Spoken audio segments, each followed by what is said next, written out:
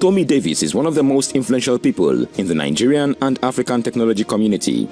The Nigerian-British investor, entrepreneur and philanthropist began his glittering career at IBM over 3 decades ago. Since then, he's helped build direct.gov.uk and the Integrated Personnel and Payroll Information System for the UK and Nigerian governments, respectively. He has also helped Lagos build its own angel investor networks while being president of the African Business Angel Network. Ladies and gentlemen, Tomi Davies.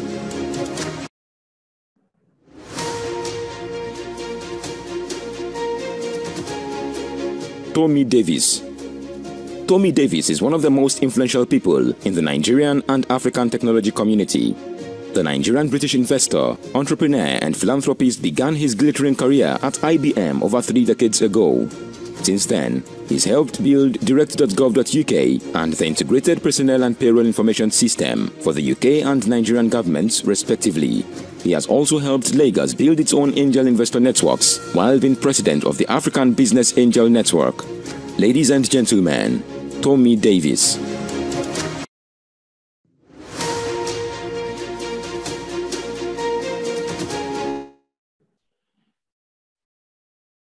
I do believe we have Mr. Tomi Davies.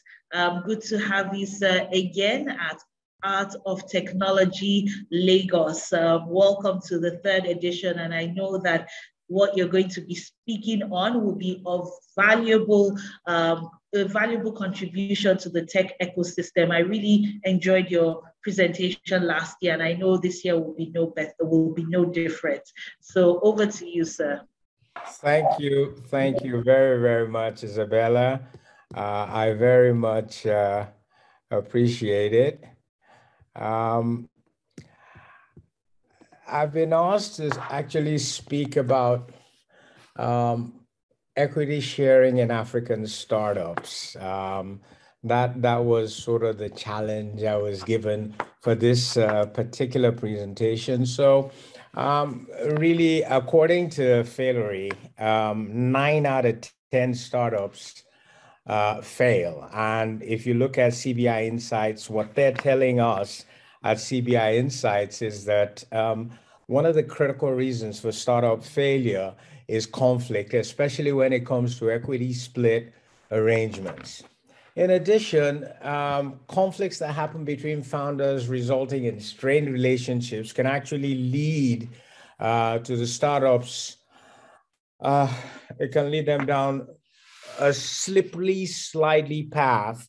And I'll share 1 or 2 experiences on that note with the audience as we go along.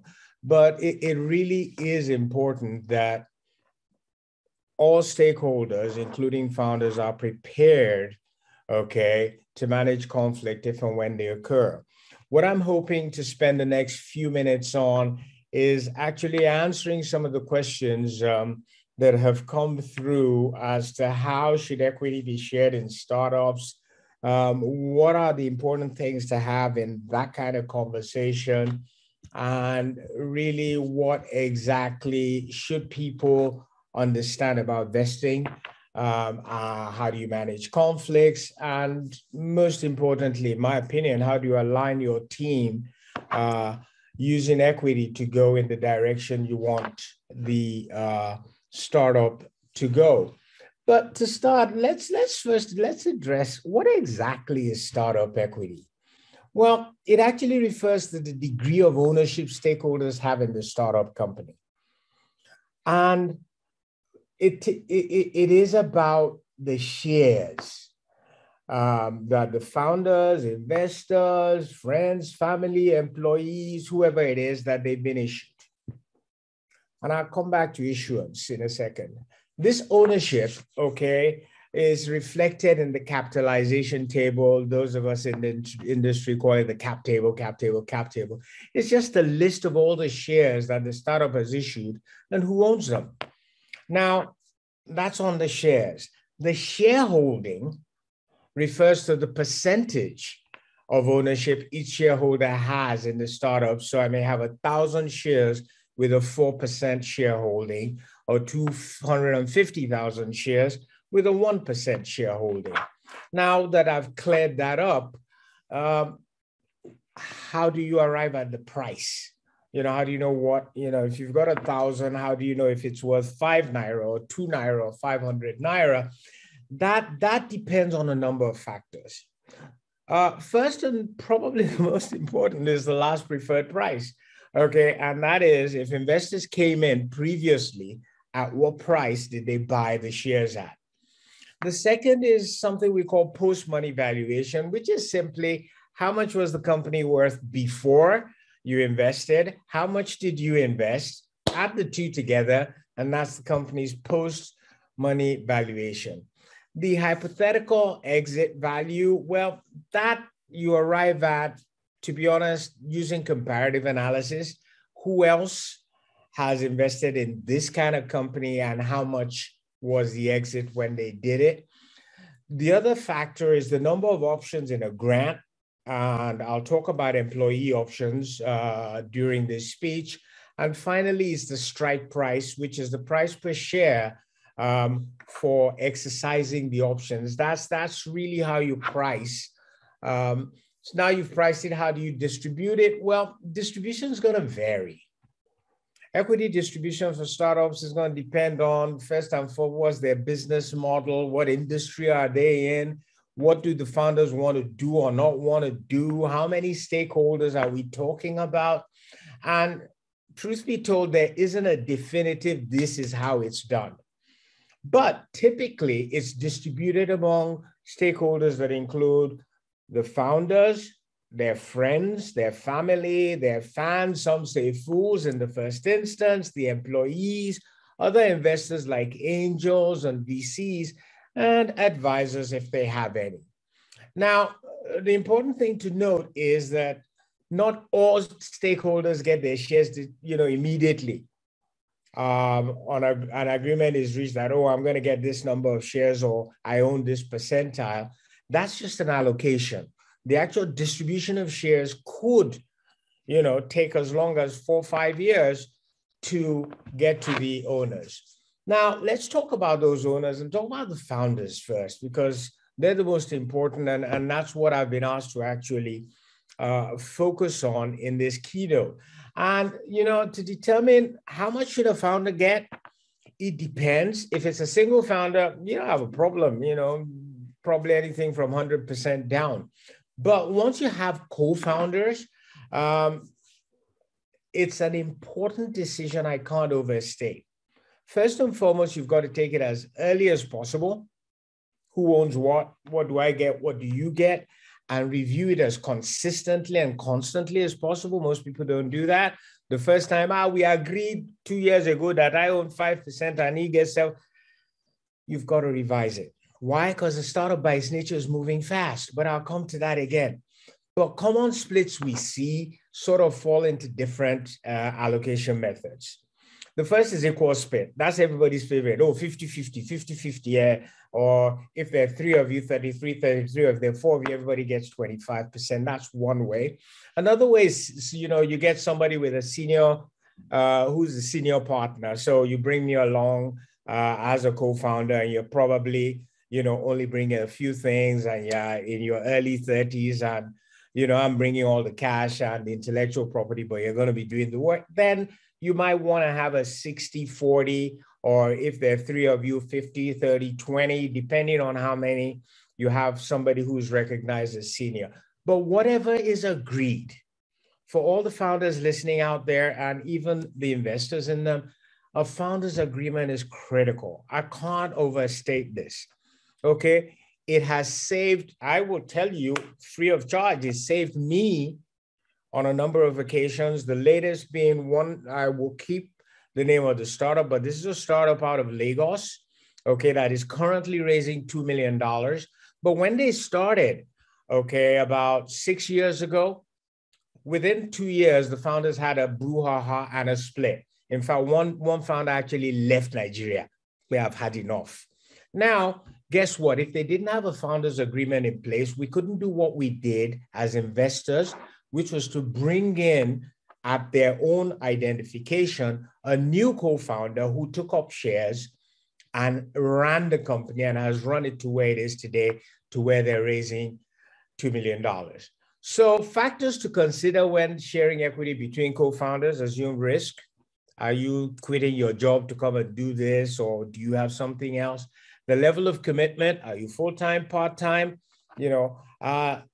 And startups by their nature are innovative. Who owns the innovation? Who's contributing to that innovation that differentiates this startup from the market? And finally, vesting schedule. And I'm going to talk a bit more about vesting schedule as we go along. Now, for employees, the story is slightly different.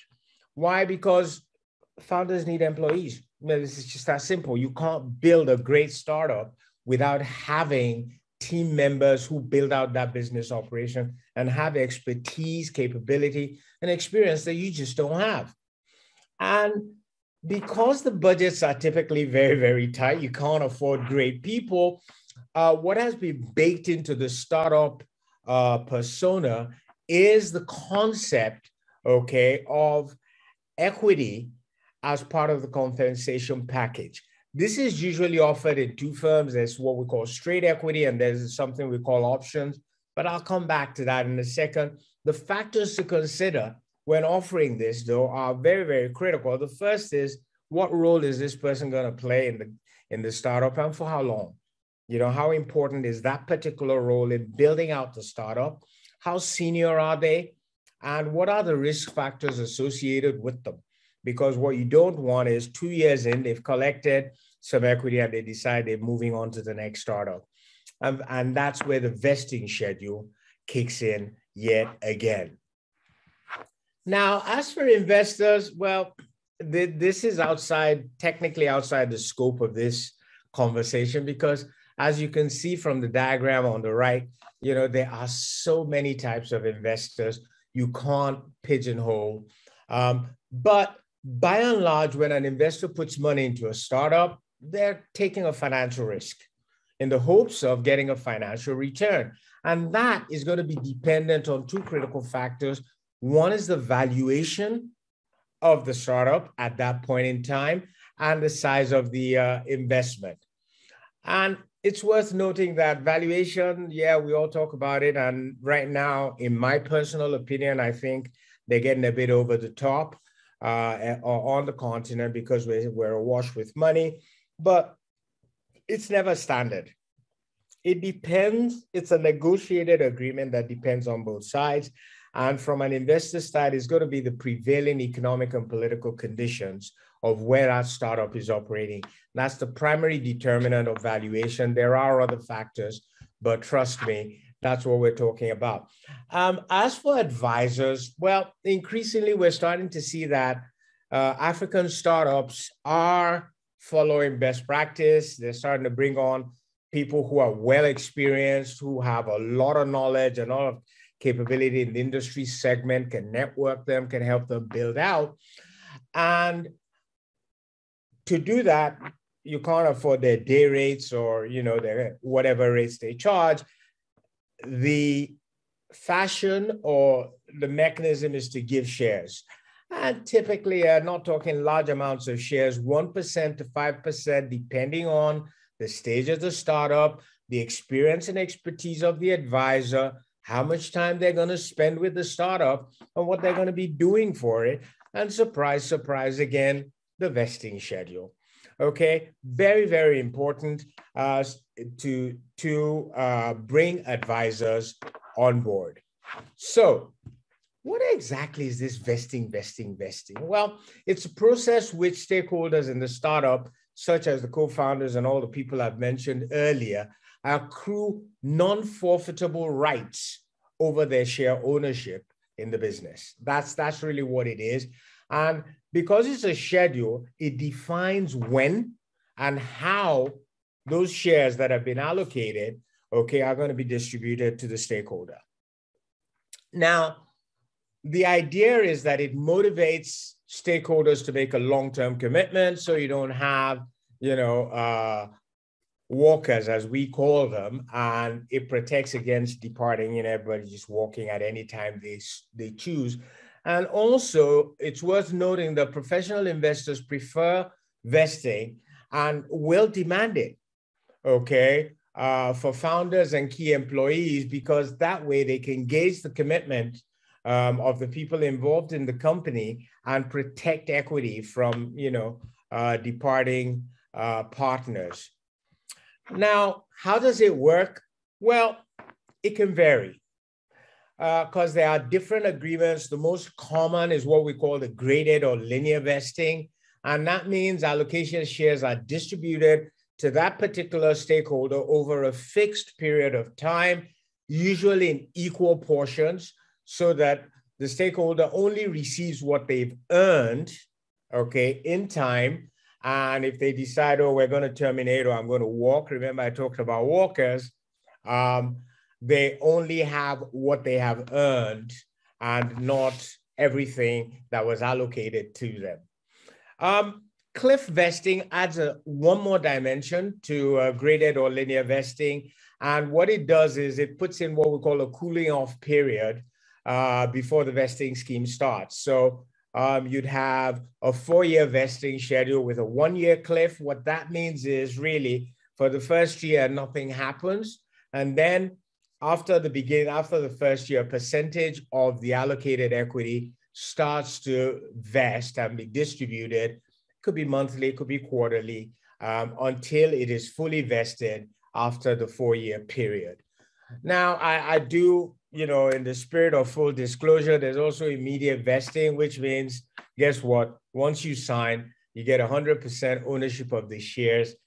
That's not really common in these here neck of the woods. In fact, I'm not sure where it is common, but it does exist. And you can have an acceleration of the vesting schedule, and it's usually put into the agreement when there's a liquidity event, such as the startup being bought by another startup, or it goes to IPO or something. That means all the shares are off the table. And at that point, the vesting usually kicks in as vested, and it is always, that's why vesting is taken into consideration when we're talking about valuation. Now, I wouldn't want to leave this talk without really sharing what happens over time, because it is very, very important, as those who invest in a startup are investing, they're essentially taking a financial risk, and their expectation is that, this financial risk over a number of years is going to give me a financial reward. They're not expecting immediate rewards. Now, because of that, what tends to happen is what we call dilution, which decreases the equity ownership by existing shareholders as new ones come in.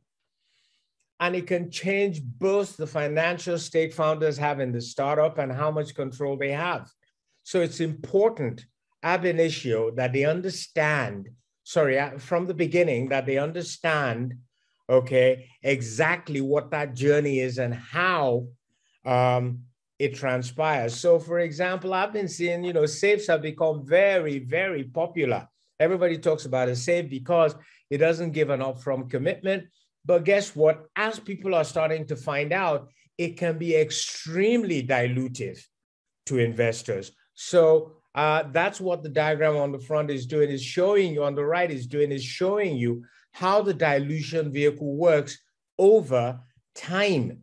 And you can see where at seed stage, a founder's stake was a 65%. By the time they get to Series D, it's only a 23%. So that is what we mean by dilution. And of course, that can cause the conflicts. So how do you manage the conflicts? Well, it's not like any other corporate conflict management. You just have to have a conflict management system in place. And I know most startups don't know what that is. Well, you got to look it up and be sure, as you're discussing as co-founders to go on this journey, you talk about it, just like you're going to talk to a spouse about what happens if you and I disagree.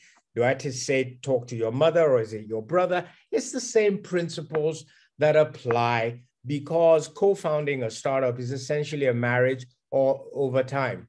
So key things for founders is, one, don't overestimate early value.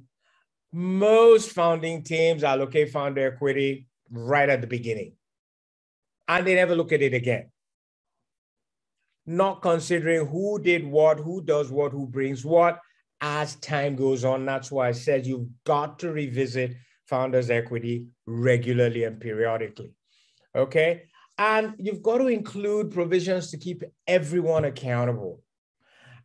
One of the best ways to mitigate future conflict is to make sure that the agreement is actually dynamic. So it says this agreement every 3 years will be reviewed, or something to that effect, okay? And while circumstance, we can't really predict this is what's going to happen or it's going to go this way, although we try to, okay? Vesting for me is a very, very critical mechanism for allaying some of those fears and mitigating some of the risks as they occur. And finally, as I've been hinting, you really need to consider dynamic approaches, such as layering of value over time and adjusting, the co-founder's equity as the startup grows. Now, before I close, I just wanted to ensure that, we get the full picture here.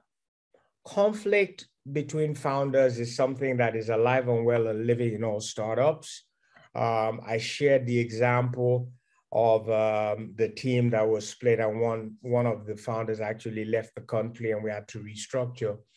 The critical thing to leave this audience with is, first and foremost, make sure there's a founders agreement. If there are co-founders, please put a founders agreement in place. And in your founders agreement, ensure you do, under all circumstances, have a vesting provision with a schedule for that vesting provision. Governance, governance, governance. If you don't have a governance structure in place, then you might end up in fisticuffs, for all I know. But once you've put a governance structure in place, it mitigates the risks of conflict. Why? Because you've got a mechanism for resolution and you've got a mechanism in case there's escalation. And once you've agreed it, you must think ahead.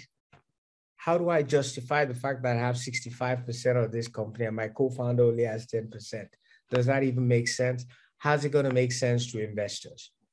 And what happens if my co-founder wants more and feels how, So you need to think through these things and make sure that, yes, you have the capability to resolve those issues. Now, as we debate and discuss these things, I think there are a few essentials that I would also want the audience to be considerate of, especially given that within our context, we're dealing with the Corporate Affairs Commission of Nigeria 9 out of 10 times. I mean, I don't know about I'm not speaking to those who are Delaware or Mauritius or what have you, although the same principles still hold. Within our environment here in Lagos and in Nigeria, we have to be conscious of the fact that there are cultural overlays to all of this. So age, for example, whether we like it or not, plays a significant difference. Gender. I've seen cap tables that were so abysmal where the woman is doing all the work and the man has 80%. How is that even possible? Oh, and we gave him shares because he's older than us. Why? So please, please, please, I am not walking away from my culture, but we need to understand who brings what value to the table, and that should be the only basis on which shares are allocated and which shareholding is earned. If we stick to those principles and we stick to the principles of transparency, integrity, and honesty, we will minimize, we're never going to eradicate, but we will minimize conflict in startups. I hope you've all found this useful, and I'd like to thank you very, very much for listening. My name is Tomi Davies, and please get in touch at some point in time, and I'll look forward to hearing from you. Thank you, Isabella, and very much. Thank you very much, Mr. Davis. I mean, you went where some people don't like to go, where people shy away from, because conflict is bound to happen, but thinking things through and paying attention to the cultural context, to gender, to the value that each person is bringing is definitely important. And I know quite a number of people have joined us online. Welcome. Some of you have joined us on Zoom. We see you. Welcome. I'm even seeing some comments here from Yemi Kerry, from Shedunko. That's thanks for the masterclass, TD. From Yemi Kerry, thanks, TD. Always great to listen to you. Just like I said, I benefited last year, and indeed, I'm already thinking when I'm having my own startup, whenever that is, not to value my startup too early, because that's where the problem comes, that overestimating the value, and also thinking through some of the problems that may arise so that we take care of them. And governance, like you mentioned, very important. I think the comments here say it all. I mean, Dr. Prospect says, thank you for this opener. Thank you, Egbon. That's from Oluwatoye Adegbite Moore, who we'll be hearing from later. The thank yous are plenty. I'm sure if I read everyone's comments, we'll still be here. Thank you very much again. And please let's keep the engagement going in the chat box and across our different social media platforms. It's still the Art of Technology Lagos 3.0. My name is Isabella Adediji. I am the host MC for today's event. I'll also be the moderator for the next panel. Speaking of which, the video that's about